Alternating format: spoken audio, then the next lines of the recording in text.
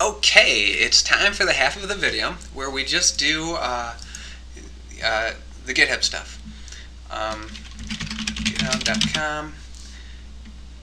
So to do the GitHub stuff, you're gonna have to create a little account on GitHub, and you'll see it. It's by the thing that looks like the duck. It's the login button, upper right corner. Just click the login, and then do sign up and pricing. Sorry, it's a big green button. All right, and over here you got a free account waiting for you to click it. So now create your free personal account. Just type in a username. The coolest name I can think of is is uber cool. Let's spell cool better. There we go. Gas is uber cool. And we're going to type in an email address. I hate the way Windows does things now. And of course, being the private guy that I am, I'm not going to show you what my email address is, but get an email address in the second line. Type in a password. The most secretive password I can think of is password. And we're going to choose a number. I want it to be 3. So password 3 shall be our password. I'm going to create that account.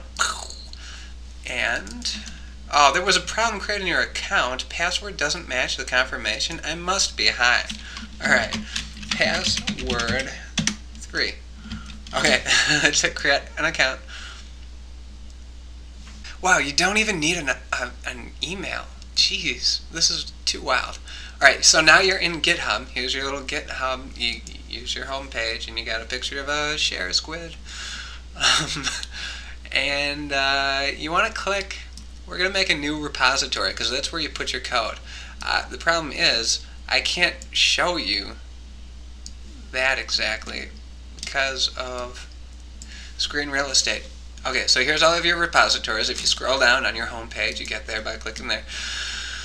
You want to click here, new repository, and just call it the coolest name you can think of at the time. I'm going to go with, oh sweet, it's in my copy buffer. Gas is uber cool. And we're not going to describe it or anything, and it's going to be available to anyone. That's a good idea, trust me. Just make it available to everyone. Now, here's the trick. To upload to your GitHub account, let's get into, make dir dev, cd dev, let's just create, make dir, gas is uber cool. Alright, we're making a project. Okay, let me refresh that. So here's what we're going to do. GitHub repositories are for storing code. Let's create one on the local machine. Although we've set up a nice little space on GitHub, on the internet. Well, I just ran up the stairs and then back down. And I'm completely winded because, well, because of the sweets. That's what does it to you. Now, so what I just said goes double, and we're going to start producing some code. And I'm going to make just like a hello world in Ruby, because, you know, it's one of the finer languages. So vi hello, no, let's just call it main.rb. You can name it whatever you want, guys. Just alright, so let's do it. Here's a no, let's just alright, a variable z. Okay, that's going to be difficult to replicate that spelling, but Ruby. Okay, puts hello world of, shoot, let's just put it in the thing. You know what I mean? The thing? Yeah, whoa, the thing. Whoa. Okay. I was able to reproduce it. Okay, so let's test that out. We'll type Ruby main.rb, and we'll see hello world of Ruby. Cool, we're officially programmers now. Glad that's over with. But we're not quite there yet. We need to make a Git repository on the local machine. So git init will initialize a blank repository. git add dot, that'll add everything in the folder. The dot means folder contents, even recursively. And then git commit dash m initial commit.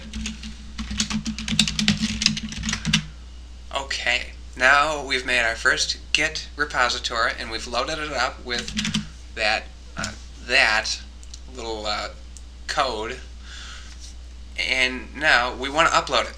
Now, to upload it, we need to do git add origin. Oh, and you can refresh your memory by looking right at the GitHub website. And oh geez, I did everything wrong. Do git remote add because add would do that other thing. Remote add origin. Okay. I'm struggling here with just a little bit of dyslexia there. Git add github.com. I want to say slash. I was completely wrong. Colon. Let's see if that's still in the copy buffer. Good deal. It is. Then we'll do a slash. Gassy super cool git. Okay. And then we hit enter. And hopefully I didn't do typo. Hopefully, if you're following along, you'll use logic and actually copy and paste that. I didn't do that. So now we want to get push -u origin master. Okay, we didn't do this stuff up here, but I'll explain why. Oh, I hate Windows. All right, look, get push -u origin.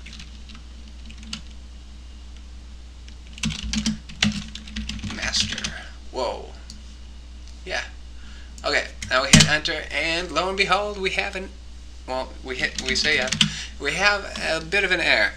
Permission denied, public key. Apparently it's got a problem with our public keys. Yeah, they added a cool complication to GitHub, which makes it more difficult. You have to go into the settings and do these things, but not anymore.